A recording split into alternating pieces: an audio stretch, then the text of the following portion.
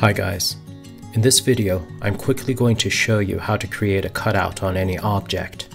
Now this is going to be a short video, so you can either follow along as I explain the process, or you can grab a cup of coffee, sit back and relax and watch as I go through the steps. Before we start, I should say that I will not be using any add-ons here. I know there are some great add-ons that help make the process much faster.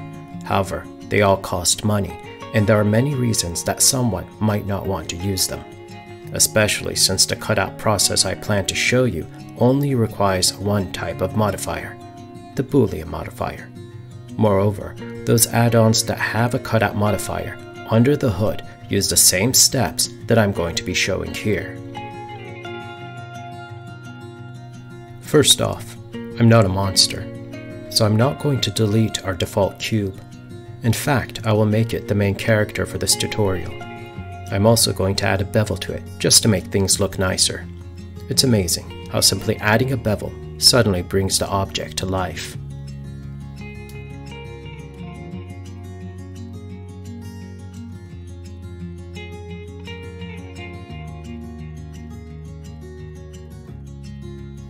In addition to my main object, I'm going to need another object to tell Blender what region I need to cut out.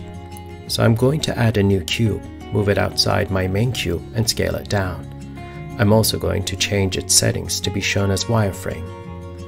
This will give me a better view of what's happening in the scene. Finally, I'm going to rename this cube to Cutter.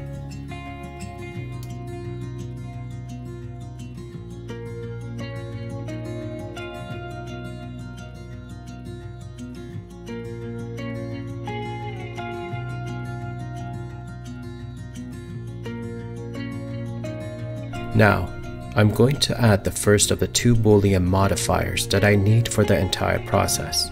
So I'm going to go back and select my main cube, and I'm going to add a boolean modifier to it. Set the type to difference, set the target to be the cutter object, and select the option that says self. Selecting that self option here will avoid problems in the future when I make my cutter object more intricate. I'm also going to move the boolean modifier to the top of the stack. As you can see, I now have a hole on the main cube. I can select my cutter and move this hole around. In the next step, I'm going to fill this hole with a separate object that is shaped exactly like the hole itself, with the addition of some bevels around it. So now, I'm going to select my main cube and duplicate it. For easy reference, I will rename this object to duplicate. Then I'm going to look into the boolean modifier of this duplicate object, and I'm going to change the type of the boolean to intersect.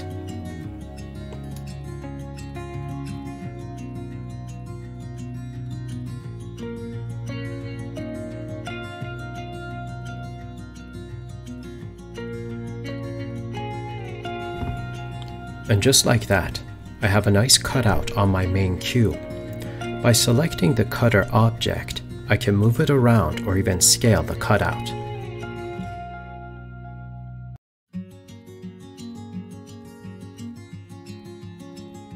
In addition to that, I can also select the cutter and go into edit mode. Here, I can add more details. For example, I'm going to scale the cutter.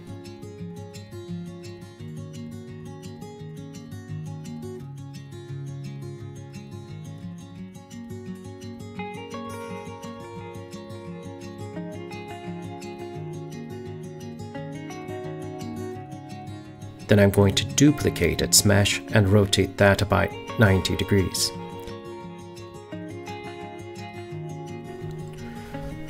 Now, if you remember from before, in the boolean modifier, I had selected the option labeled self, and as a result of that selection, I am not running into any problems caused by overlapping of the meshes that make up the cutter object.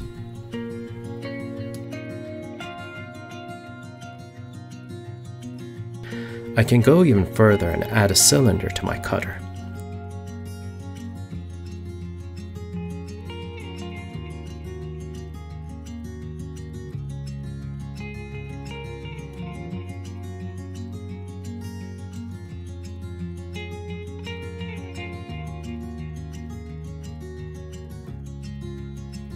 You can see that with only a few extra clicks, the model immediately looks more intricate than it was just a few seconds ago.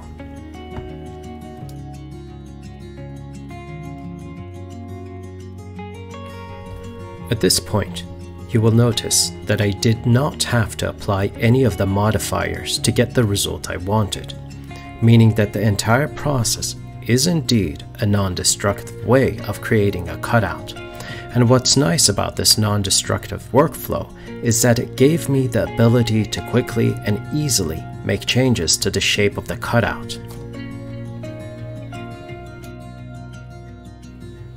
So that's it, guys. I hope you learned something from this tutorial and enjoyed your coffee in the process. Let me know what you think in the comments, and don't forget to like and subscribe to see more videos like this.